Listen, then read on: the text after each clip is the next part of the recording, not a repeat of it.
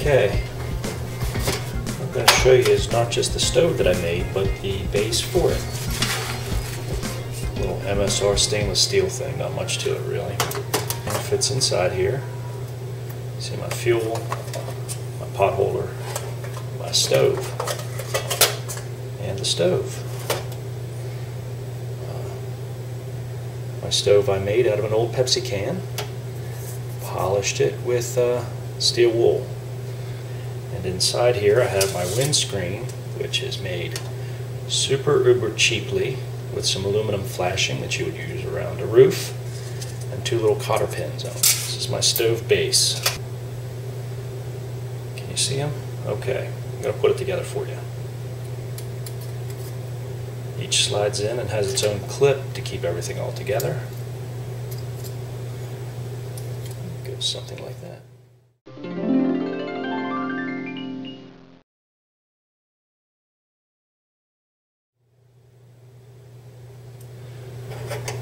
Let's continue. All the slices and dices and holes cut out of this thing, merely for appearance. I just wanted sharp, something sharp and mechanical looking.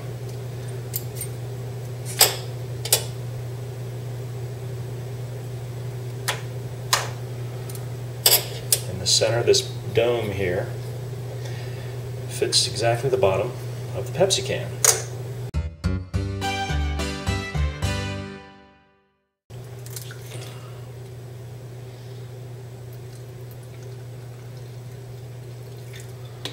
Okay, let's see if we can light this thing without hurting ourselves.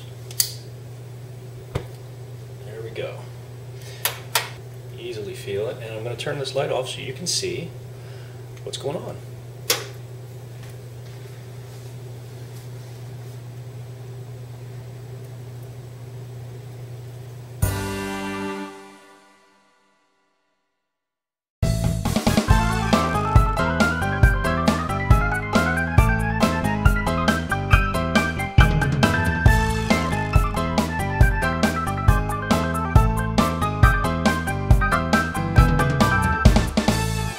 Yeah.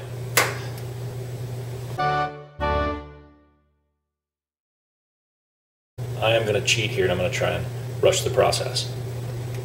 There we go. And there we go. Oh. And all of them are lit. There we go. Fantastic little stove right now. Okay. If I were out in the wilderness, I would have certainly done that a lot sooner, but here we go. Burning off some more impurities. They should turn a little oranger once I put this paint on. The bottom's pretty dirty. Here we go. Stable. Very stable.